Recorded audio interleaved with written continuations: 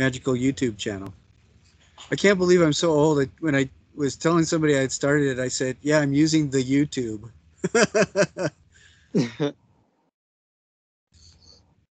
Well, I'm glad you got your kid okay. I'm glad you and you said you got your book too.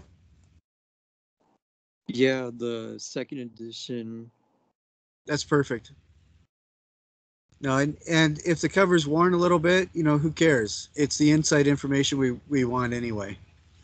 So I'm glad you got that. Abs- yeah, absolutely. Well, today we're recording this so that other people can watch it too. But what I wanted to do was go over a little bit about the wire thing, ask how you're doing with the house, and if you have any questions, answer them, and talk a little bit about the annotated bibliography deal. Uh, Usually, it's nice to have more than just one person in the meeting, but I hope you don't feel too lonely. Yeah. Okay, I'm hoping just to go like 45 minutes, and that's all. And these Thursday meetings, that's all pretty much what it will be. It looks like for the rest of the semester. Oh, by the way, the first code word is up. Uh, it looks like on June 7th, I have a meeting like at on the Monday that is like at 8:15 or 8:30, something like that. And so we may just have an abbreviated meeting, then move it to another time slot. And then I also need to do another meeting outside of the regular thing that may just be recorded and people can get in if they want. But that I'll tell everybody about that next week. But I am going to do a screen share really quick and show just walk through the wire sculpture thing because I'm sure everybody has questions about that. When I get to that, let's see. How have you been doing with the house? Is that working out okay? Yeah, my house is like kind of minimalist and just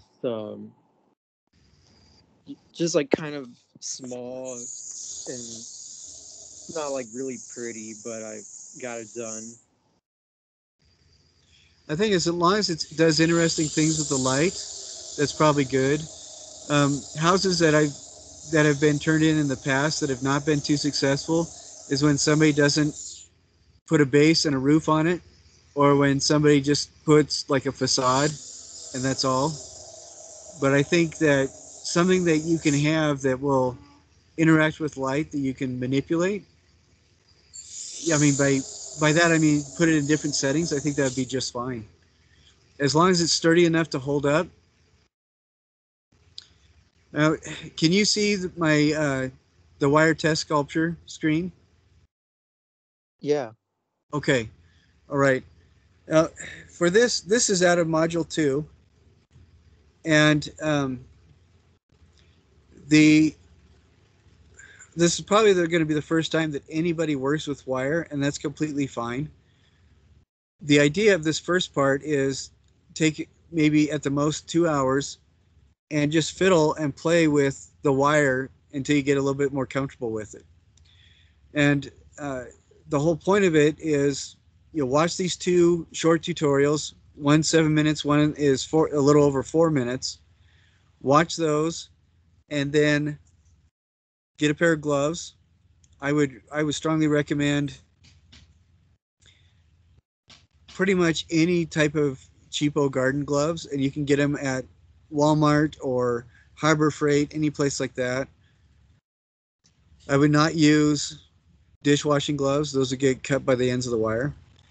But the reason why there's a couple reasons why you have the gloves. One is that this wire is coated with stuff to keep it from rusting, and that coating gets onto your hands, and it's just nasty. The other is that the ends of the wire, after you start cutting it, can scratch you and sometimes cut you if you're not careful. So I want people to be really careful. And I would also recommend There's no goggles in the kits, but it's not going to hurt to wear glasses or something over your eyes to protect them as well as the wires flopping around. But the point of this is to sculpt a couple little things based on household items that you find around your apartment or where you work or whatever. And for each one, just uh, make a quick little sketch of it in the wire, as three-dimensional as possible. This says set a timer for 2 hours to start to work. What I would recommend is make the object at least 6 inches long on one side. Anything smaller is going to be really frustrating.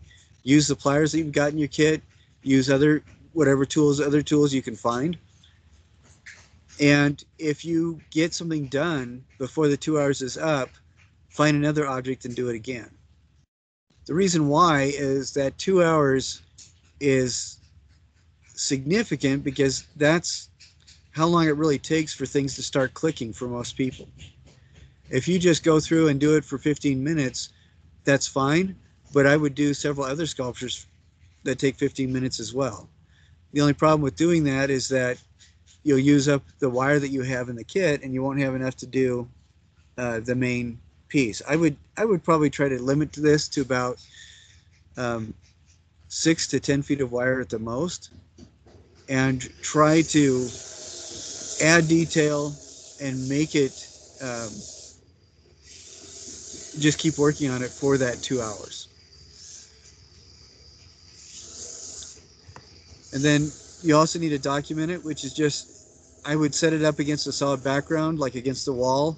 Sometimes people will put like a white piece of paper on a table and push that against the wall and take a photo of the piece like that, and that's fine to do.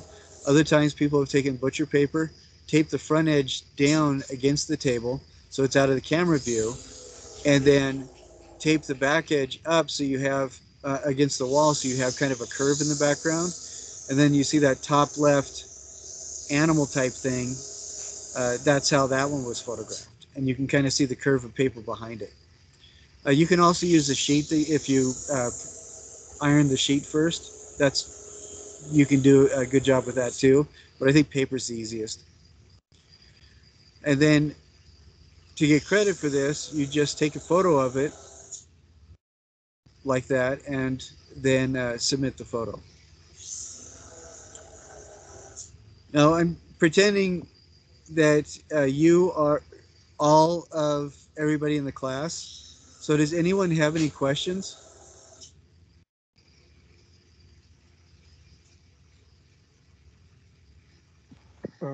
Nope. Okay. Does that seem pretty straightforward then? Yeah. Okay. One question that I've gotten from a couple people is regarding the work logs. The work logs are for each specific module that they're within.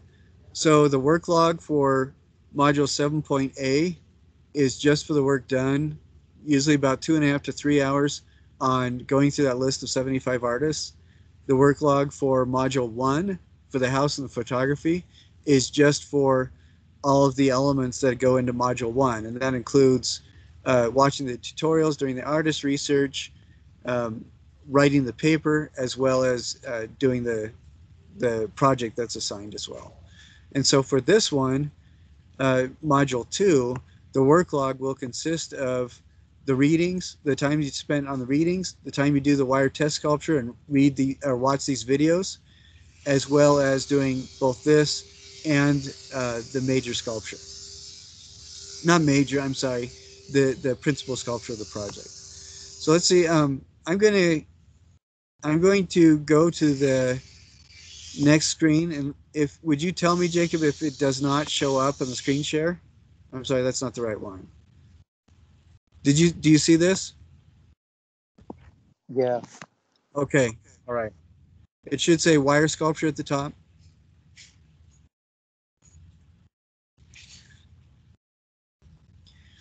Now on this, Yeah. okay, have you seen those 3D printer pens where you can actually draw like 3D things with the pen? Yeah. Well, that is not quite, but kind of the mindset of what we're doing on this. Um, the what I would like is for people to do. One of the exercises I'll have students do as well is a contour drawing, and then try to make the contour drawing out of wire, and then manipulate that until it's three-dimensional.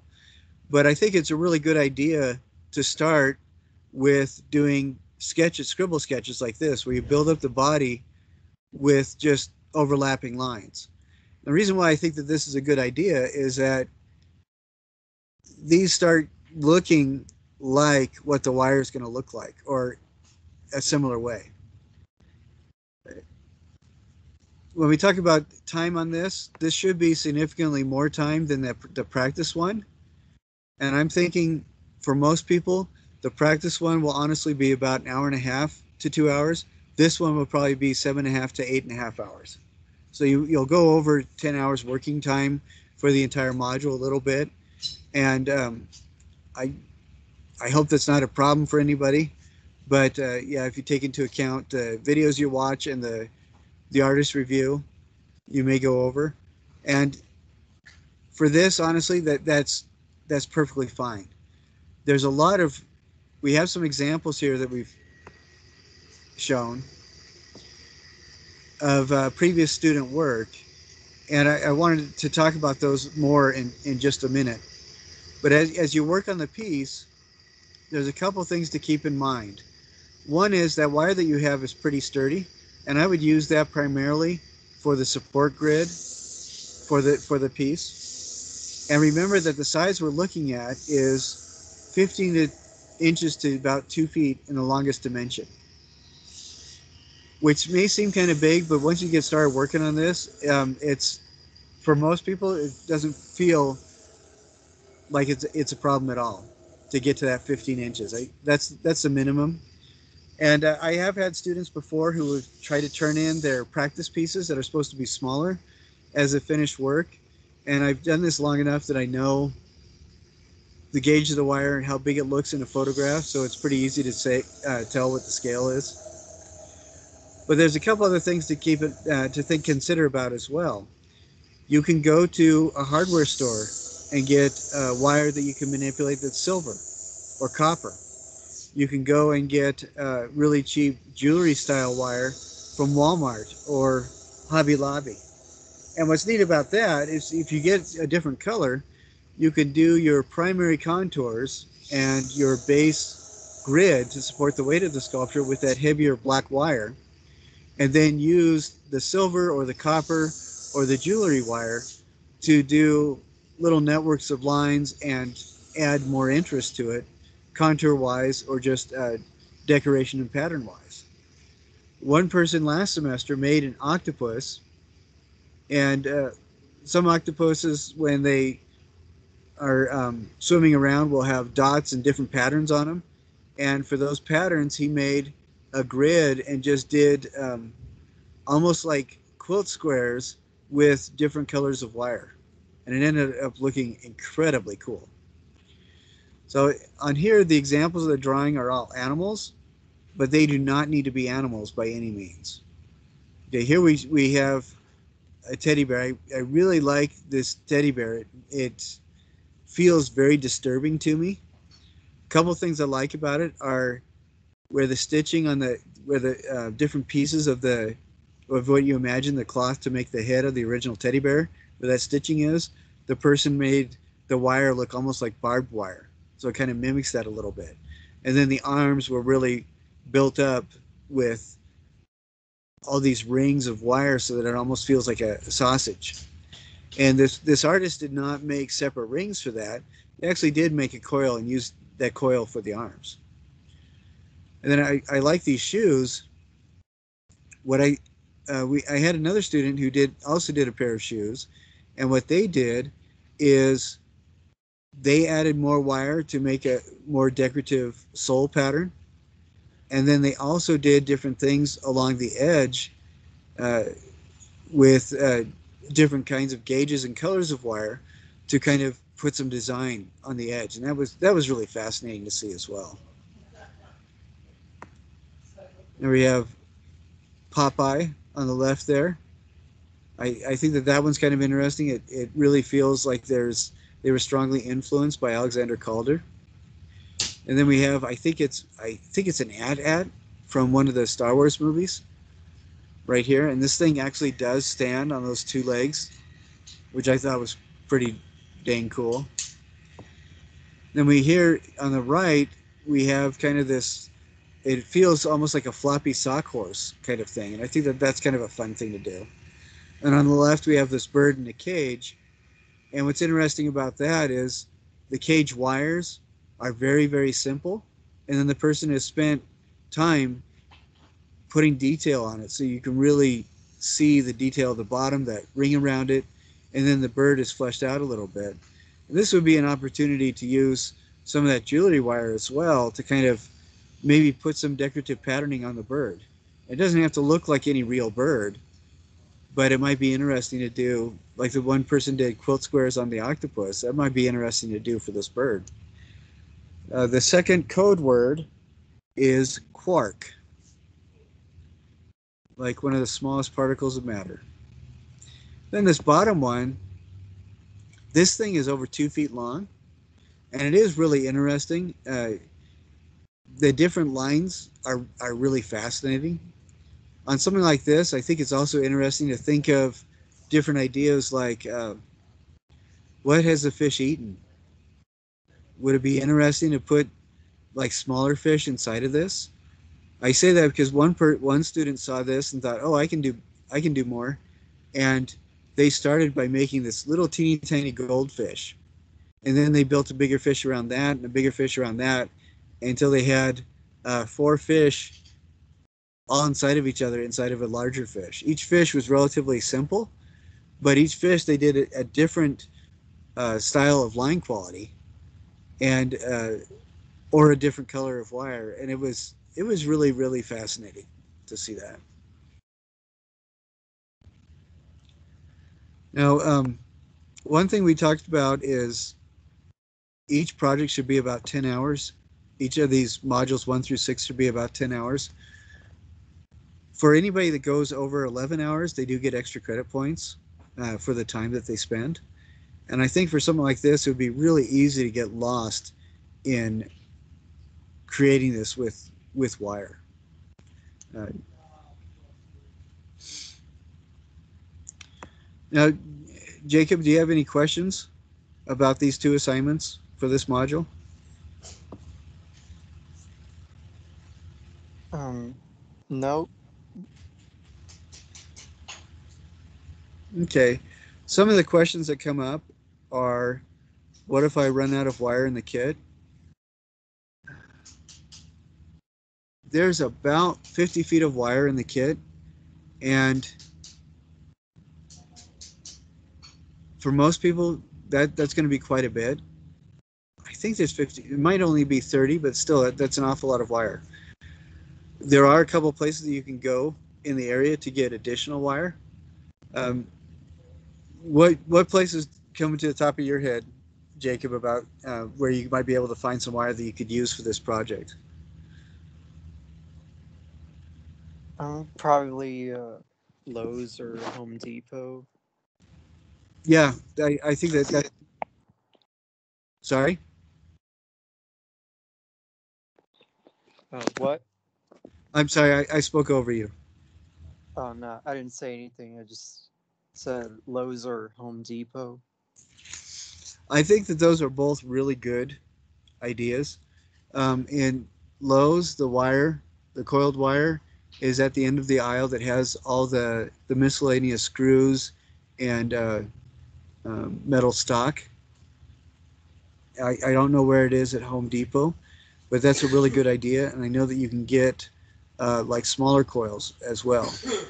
And a Hobby Lobby, they have a similar size wire that I believe is copper that you can get, and there's only a few bucks for the copper one. That would be really fascinating to work with as well. And then at Walmart, if you go to the craft areas, you can get for just a few bucks a selection of multicolored, really thin wire that's very easy to use.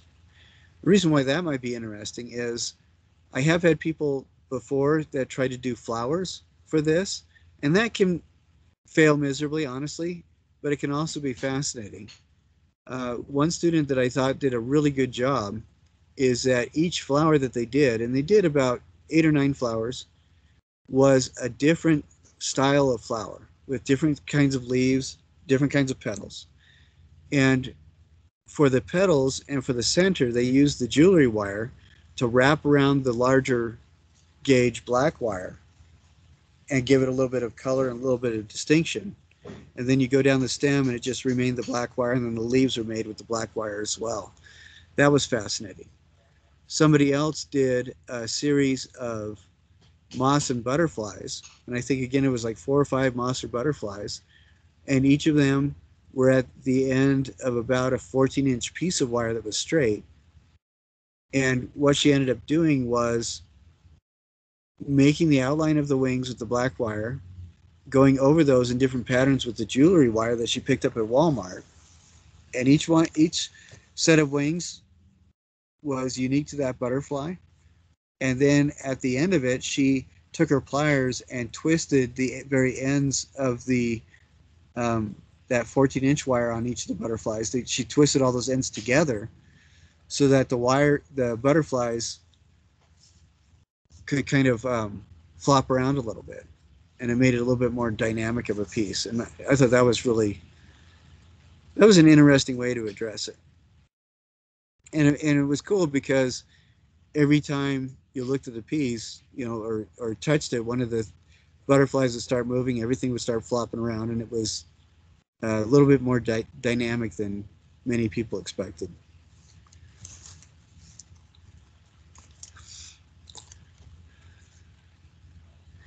Now, one thing I did want to talk about. I'm going to take off the. Actually, I'm going to take out the screen share for just a little bit, and I'm going to see if I can find the annotated bibliography thing. The annotated bibliography I put on there, even though it's not due until I think another week or so. I wanted people to look at that and start thinking about that from the standpoint of one of the artists that they selected.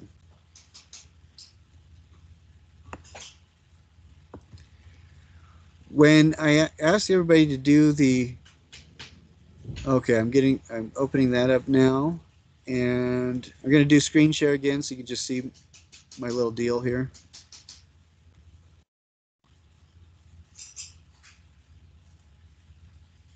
All right. Can you see this with the annotated bibliography at the top? Yes. Okay. All right. Good. The the research project is going to be essentially a PowerPoint with about 8 or 10 slides, and it's only supposed to be 5 or 8 minutes long. But you're just sharing what you've learned about the artist, how they're different from you, and why their art resonates with you. And if you do this annotated bibliography well, then you can essentially do a slide for each of these 8 citations in your annotated bibliography and just tell or narrate what you wrote for each of the citations. And that would give you plenty of time, and that would be the easiest way to do the that presentation. And then after all that, you're going to write just a 5 paragraph. At the very end, you'll write a 5 paragraph uh, observation on why you picked this artist, what made them stand out to you, and what you learned from them, essentially. And I'll put that up next week as well, so everybody can see that. But the due dates on these are spaced out, so you work on a bit at a time throughout the course of the term. For these 8 sources, Jacob, I'm sorry, you're the only one here, so I'm asking you again. Would you mind terribly sharing a couple of the identifiers that you listed?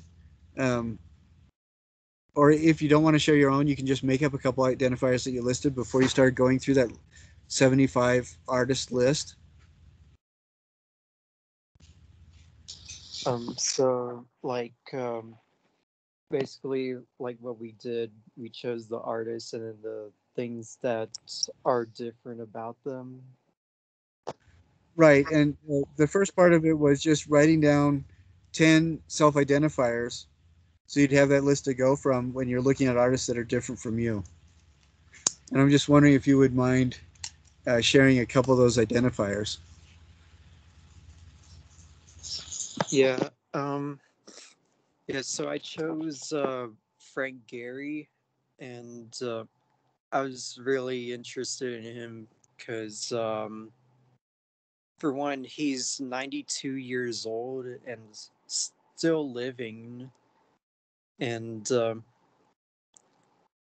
he also grew up with Jewish parents, and he he's also more of an architect, and he applies a lot of the he applies a lot of the sculpture techniques into his architecture. So like he did design he did this design for this one museum. I can't remember the name of it, but it's like the outside of the museum is all wavy and just very surreal looking, but it's a fully functional building. And yeah, I was interested in his style of architecture. Thank you very much. I really appreciate that because you have hit the nail on the head. Exactly what I'm hoping for with this assignment, where you've identified somebody whose art resonated with you, but there are several aspects about the individual who is not like you at all. Because I'm making the assumption from earlier times that we've chatted that you are not 92 years old. Am I right? Absolutely. Actually, just turned 22. So he's 70 years older than you. No, and I think that's excellent. This is somebody that you would probably never find in your ordinary social circles, but it's somebody whose artwork really resonates with you. And that's exciting because that's exactly the kind of artist that I'm hoping people connect with. One thing I think is fascinating about Frank Gehry is, if I remember right, his career did not really take off until he was in his mid 50s. So I think he's absolutely amazing, and he's one of the architects that really embrace it. All architects are sculptors, whether or not they admit it, but he really embraces that. I'm really happy that you see that so readily and respond to it. As you go through the sources, as you find eight sources to cite in this annotated bibliography, I would really appreciate it. Well, you really need to keep in the back of your mind those observations like Jacob made about Frank Gehry. Why is he different from him? Why or how is he different from him? What makes the art resonate? Those two things I really want you to keep in your mind and allow those two questions to inform how you write about each of these citations. So the MLA format that will work with pretty much any source you cite, from a personal interview all the way to a written article. And one thing I wanted to stress about the written articles is that not all written sources are equally valid. What I mean by that is several years ago, I was interviewed and the article was put out and showed up in an Egyptian newspaper. And I thought, well, that's really exciting. Over the next 2 months, I found that there were 8 more articles that were released from everywhere from Al Jazeera to uh, little teeny newspapers in uh, Turkey. And I got kind of excited, and I was wondering why I hadn't heard from anybody. And then I looked and realized that all of those new articles were just copies of that original Egyptian newspaper article, and they were just the titles were changed essentially, and it was the exact same article. Also, think about this. If you are trying to learn about environmentalism, you go to a website that is sponsored by BP Oil, and you go to a website that is sponsored by the Sierra Club. They may both be uh, very informative, but the bias of BP Oil is going to be significantly different than the bias of the Sierra Club. So keep in mind uh, who is writing the article, whether the article is actually a copy or redistribution from somewhere else, and that's not necessarily plagiarism. It's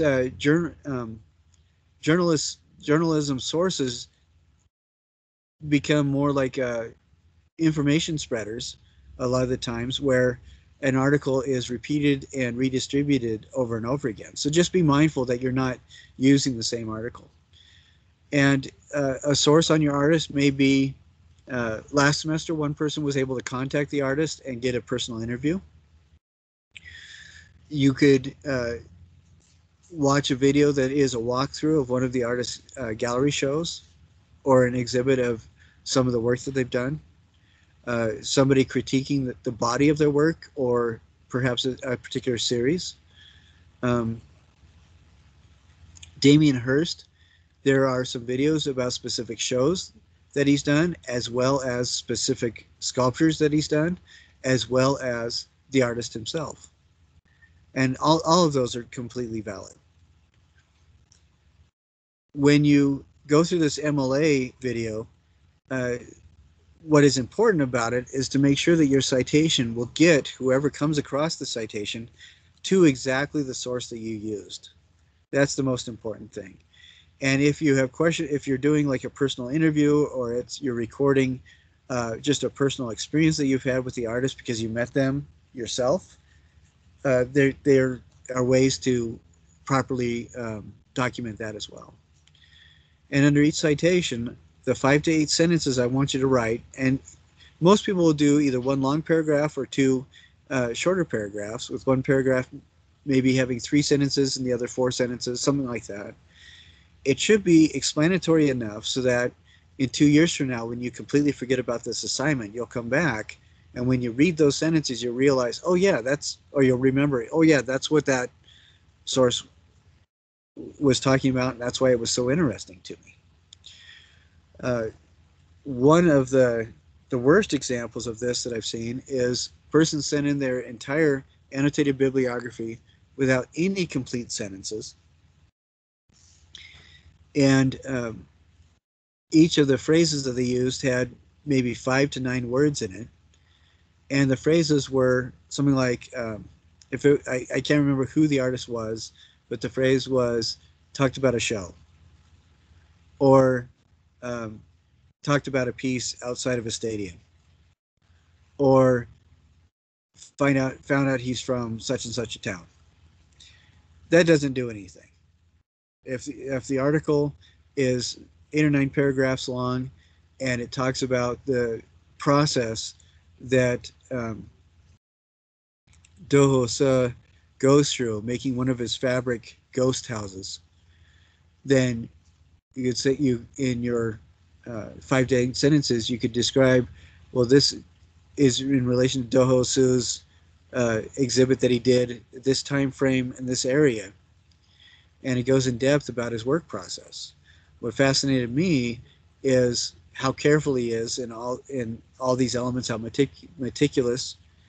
And as an example, he did this and this and this for uh, the fabric ghost of his New York apartment. And he says that one of the reasons why he does this is because it helps him to keep memories alive. And you could clarify that a little bit, but that gives you at least 5 sentences and it get a really clear understanding of what the article is without copying the article. Does that make sense? Yeah. Okay. And so for Frank Gehry, as you're going through each of those citations that you're finding, think about, how is he different? And for maybe the he won a massive award just a short while ago, and I think if I remember right, he is the oldest person in the history of that award to receive it, and or he's the oldest person to receive it in the history of the award, and that would be an interesting article to find and focus on, because one thing that is exciting about him, for example, is that in our culture, populist media seems to devalue people once they get past a certain age. And that's when Frank Gehry really started blossoming.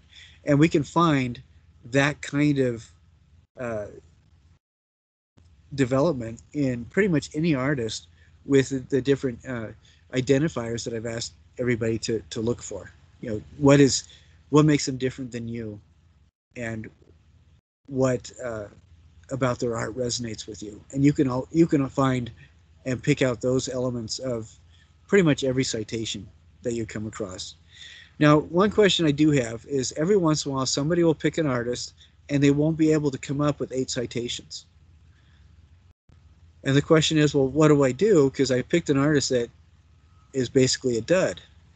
That's one of the reasons why this is the second assignment in the sequence of 4 for the research project. If you don't find the 8 citations, stop what you're doing. Don't do any more work on them. Don't do the annotations or anything. Just let me know and switch to a different artist that you can find 8 citations on. I don't want you to keep working, do a lot of work, and find out that you can't finish the assignment simply because there isn't enough information about the artist out there. Oh, so and in that case, just let me know, and you can post on the discussion board again, saying, hey, I discovered there wasn't enough information about my artist, so now I'm doing so and so, and that is perfectly fine. All right, the third code word for today is left, as in leftovers, not left-handed. Like that makes any difference at all.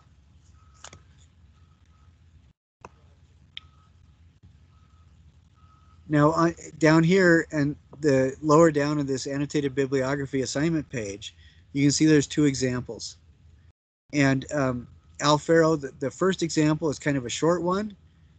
And on that one, I would add a couple examples of specific works that you saw in the art showcase and just describe them briefly.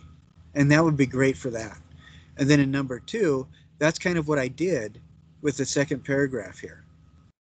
Just talking about just specific examples from the ones shown in this Wrath and Reverence reference, Mosque Reliquary, Menorah 6, and Mausoleum 2, and then just describing why I thought that they were good examples. And then I also tried to highlight full marks are given, and then the beat points as to why or how full marks will be given. I think, notice that on this, we do say properly cited in MLA format. To be totally honest, I care a little bit less about the format, and I care a lot more about what you're writing in the 5 to 8 sentences.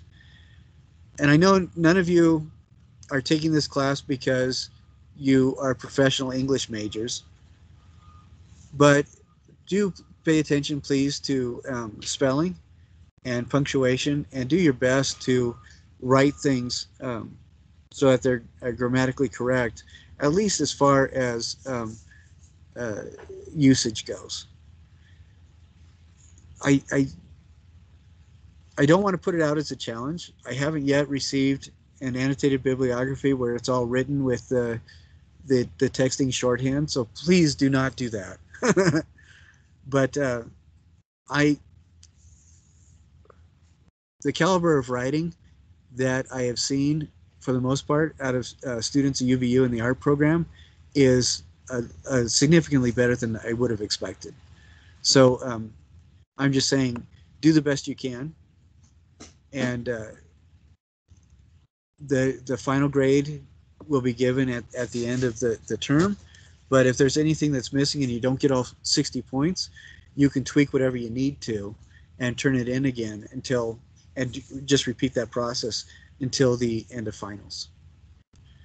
So, and most people, their first try will get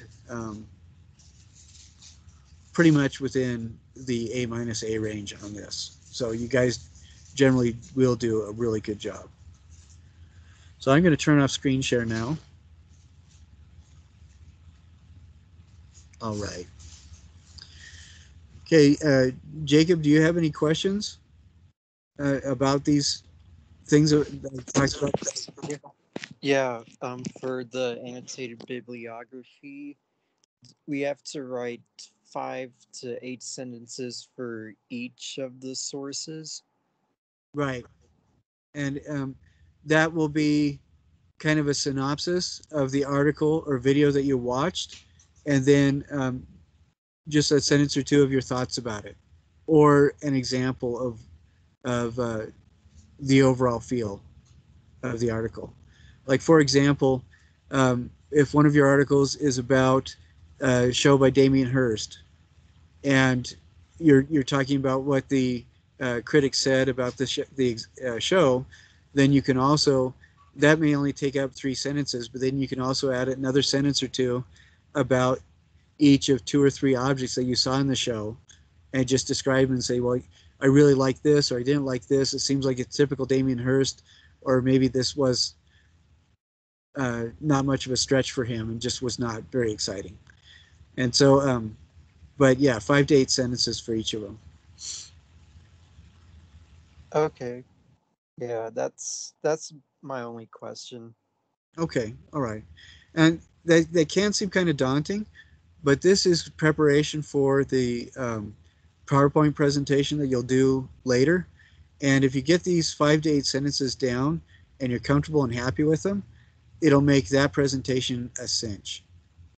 So yeah, do the best you can, and I will write notes for everybody uh, to hopefully answer any questions that they have about their individual artists and their individual work. Any other comments or observations about today? No, that's about it. All right. Okay, great. I would like to put in a plug, please. I have heard from pretty much everybody, no, from everybody about getting their kit. So everybody has their kit. I have only heard from 7 people about receiving their book. So as soon as you get your book, please email me and let me know, or you can message me on Canvas. Somebody said that that's a thing. I am not even aware of it, but send that in. And then for attendance, uh, just email me the code words for the meetings that you did not attend when we did them live. And it looks like the first one, most people have sent me those code words, uh, but please do the rest as soon as you can, and you can just have them on in the background while you're doing your work. But that's all I have for today. If anybody has any questions, email me. And like I said, we can set up a special meeting too if several people have the same kind of question. And until then, I have scheduled meetings for Mondays and Thursday mornings for the rest of our term together. Please look out for that in your Microsoft Teams. And if you have any questions, email me. And until then, I hope you guys have an absolutely wonderful weekend and get lots of stuff done. All right, we'll see you later.